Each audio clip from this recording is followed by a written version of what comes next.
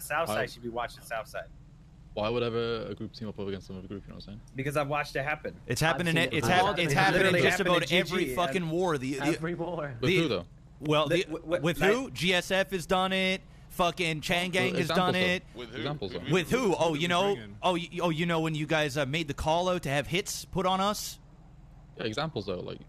You want names? I know what he's talking about. I know what he's talking about as well. I'll use GG as an example. You're talking about the 1099Gs like Harry and Yeah.